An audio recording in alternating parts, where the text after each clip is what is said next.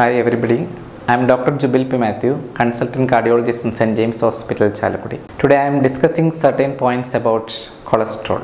Cholesterol is an essential part of our body system. It's one of the integral part of the human tissues, and it is synthesized in our body, and it is used for the synthesis of the hormones, vitamin D and bile acids which digest fat. Our body synthesizes some amount of the cholesterol, and our body acquires cholesterol from the food we take. And to maintain the cholesterol to a certain amount, we should restrict the foods with high cholesterol content. Since cholesterol is a fatty substance, it cannot be dissolved in blood, which is watery in nature. So the cholesterol is transported in circulation in various forms called as lipoproteins. Lipoproteins are the molecules which have an inner component of lipid molecule and outer component of protein molecule. There are two types of lipoproteins in the blood. One is low density lipoproteins, that is also called as bad cholesterol. These lipoproteins transmit cholesterol to the various organs of our body. It is why it is called as bad cholesterol. And it is found that the level of LDL cholesterol is directly proportional to the different cardiovascular diseases like heart attack, MIs and also stroke. And another cholesterol is HDL cholesterol, high density lipoprotein, that is also called as healthy cholesterol, because transports cholesterol from the tissues and blood vessels to various parts, so that helps in reverse cholesterol transport. And the level of the HDL cholesterol, that is considered as a negative risk factor, and the level at least more than 45 mg per deciliter in males and more than 55 mg per deciliter in females is considered as a negative coronary risk factor.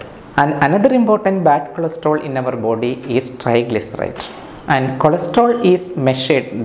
Because of the raised cholesterol, the patient will not usually have symptoms, and we usually diagnose dyslipidemia by getting a regular fasting lipid profile value. WHO recommends every person should have a fasting lipid profile value at more than 20 years of age. And cholesterol level is measured in the unit called as milligram per deciliter, and there are certain limits to keep the target level to maintain our health. Total cholesterol should be less than 200 mg per deciliter, and LDL cholesterol should be less than 100 mg per deciliter in persons without significant risk factors. But in persons with a CAD or post-angioplasty patients, it should be less than 70 mg per deciliter. And the triglyceride level should be less than 150 mg per deciliter, and HDL level should be at least more than 45 mg per deciliter. We can control our cholesterol level by adherence to the healthy diet, healthy lifestyle, regular exercise, quit smoking and avoidance of stress, etc. The foods which contain plenty of cholesterol are red meat, high fat dairy products, egg, milk and milk products, etc. And we should limit our food containing high amount of the cholesterol, and we have to include foods with high dietary fibers, nuts, legumes, green leafy vegetables, plenty of fruits and plenty of water. And we should restrict the sugar of foods with a high salt and sugar content. And also there are various medications in the market to control dyslipidemia, out of which the most important are statins. There are many statins in the market, and the most important are atorvastatin and rosuvastatins.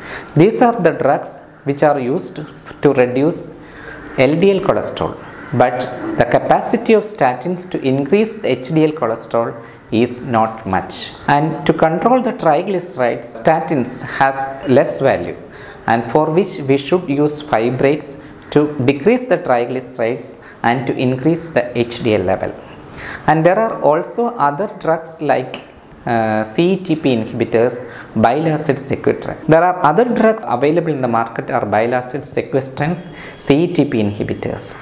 And these drugs are mainly used in resistant dyslipidemia and in persons who cannot get adequate cholesterol level with the statin therapy, or in patients with a significant dyslipidemia, like especially in patients with the familial dyslipidemias. Thank you.